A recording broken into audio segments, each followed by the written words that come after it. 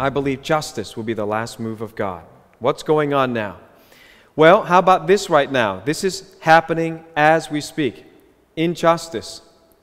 102 farms have been attacked in the first 2 months of 2018 in South Africa. Now what's happening? Blacks are attacking white farm owners in South Africa. 1.7 farm attacks per day, one farmer murdered every 5 days. The government, which is now mainly elected black officials, condones the theft of land of white farmers. This is literally a modern genocide.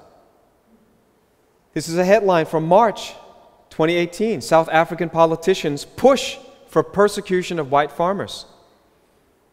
They're going out on the street saying, "Stop killing our farming and rural communities." Here's a tweet showing reverse racism. White farmers are being slaughtered in their homes in South Africa, and there's no global outcry.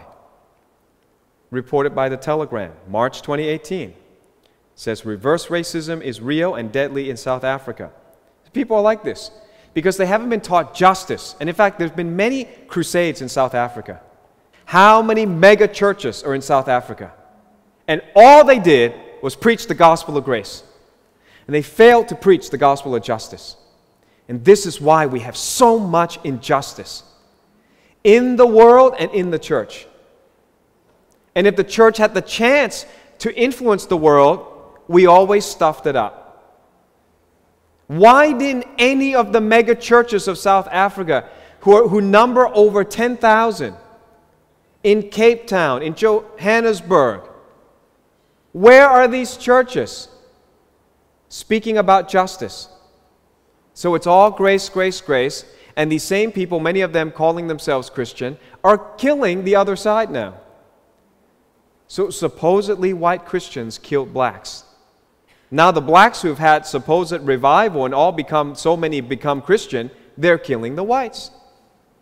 And what a blasphemy to the name of God. What a discredit to the work of the gospel. I think the problems going on in Brazil, the problems going on in South Africa, the blame lays at the feet of the church. We got to take part of the blame. Because these countries had mega revivals we wish we heard about in Australia. Never had such revival. Where churches that are blowing, past 10,000 mark are popping up everywhere. And witch doctors give up because they've had supernatural encounters. And children pray for healing and people get healed. This stuff was reported in the 80s and 90s in Brazil, in South Africa. And look at the chaos that they're in now. And I look at the content of what was preached. I'm not trying to be controversial. I'm not trying to put them down. I'm saying you had the opportunity and you didn't preach justice. That's why we're going to do it now. That's why I don't dare, with a platform that we have to reach millions of people, 200,000 subscribers, I don't dare to play church. I get hate mail, I get negative comments, and I keep pushing through. Why? Because I'm accountable to Jesus. If you're given a platform and you won't preach the whole counsel of the Word of God, are you doing it for money? Are you doing it for fame? If people leave your church because you say this stuff, so what? One day we stand before Christ. Not going to ask how many people were in the church, how much money you made. We need people in church. We need money to pay bills, of course, and employees, of course. But we won't compromise the message. And we've already seen what happens when you get lots of Christians, but you don't teach all of the Word, including the tough stuff. Justice is tough. All the people on the grace camp will hate this message. Then the people on the kingdom camp don't really like it because I'm not all for them either. I'm not for any side. I'm all for biblical balance. Can we appreciate all the different views, realizing we need all of them, and none of them are completely right? And yet none of them are completely wrong. So I end up stepping on everybody's toes, don't I? But in fact, I love everybody as well. How can this be happening in supposedly Christian South Africa with the biggest crusades you've ever seen in Africa? How is this possible? Look at these pictures that are coming out of South Africa. The persecuted minority we're supposed to ignore. And some people think, oh, well, serves them right. The whites colonize and oppress people. Yes, so then you will oppress them? That makes it right? You don't understand justice. You haven't heard a sermon on justice. At least we've got our journalist, Rita, tweeting about it. Here's a guy that's in hospital, and she tweets, silence was the response when a dozen Australian human rights organizations and experts, who named these people experts, were contacted last week about the extraordinarily cruel violence being perpetrated on white farmers in South Africa. I love the hypocrisy of the left. They're all for women until it's successful conservative women. Yeah? They're all for racial minorities until the minority are white people. You're as bigoted, as ungodly as the rest of them. And you perpetuate the vicious cycle because you haven't experienced revival. You haven't been born again. Your sins haven't been washed. You got as many problems in your heart as anybody else. And now you got power, which makes you even worse. Because power corrupts most people. The gentlest people, the gentlest souls, will become corrupt when they get power. That's why you're surprised. You think, oh, they were so nice. They were so lovely. And then when they got power, when they get the upper hand, watch them act like demons. And Christians do it as well.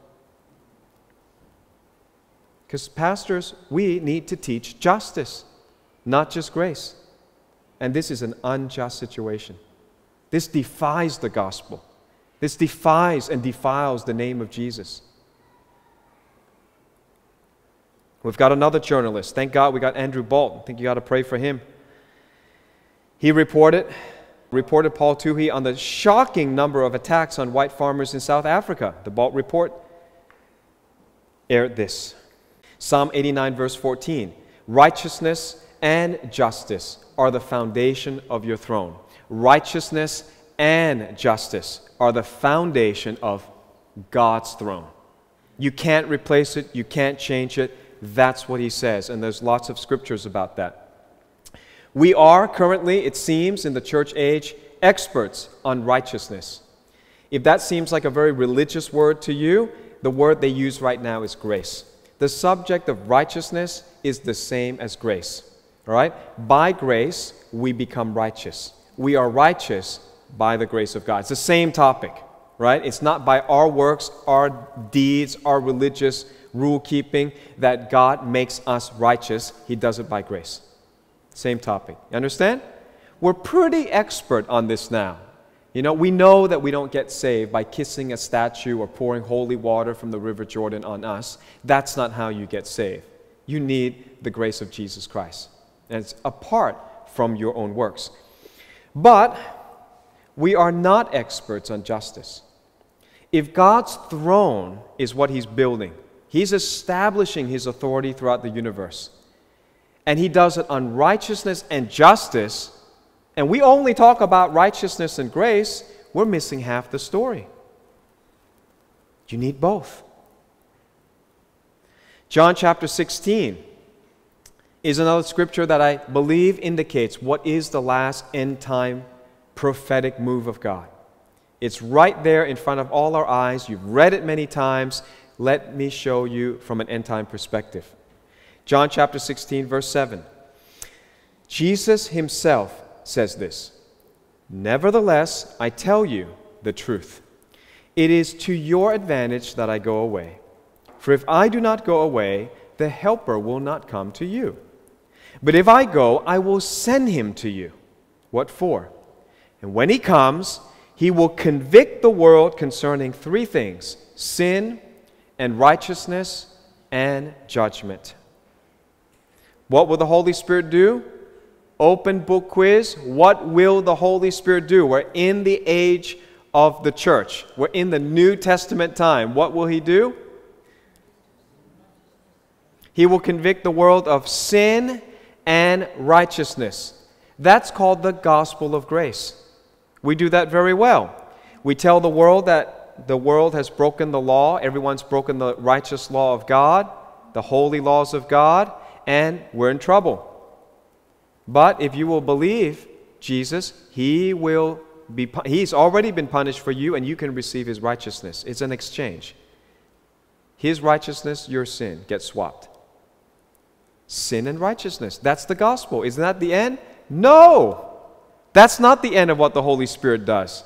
The Holy Spirit will do one more thing in the New Testament age. He will convict the world of judgment. Another word for that is justice. That's the gospel of the kingdom. And the gospel of the kingdom is mentioned more times than the gospel of grace. So for those who are grace-only people, you are right, but in part. And being right in part means you're wrong to insist on only one side. Justice to many people in this world is good news.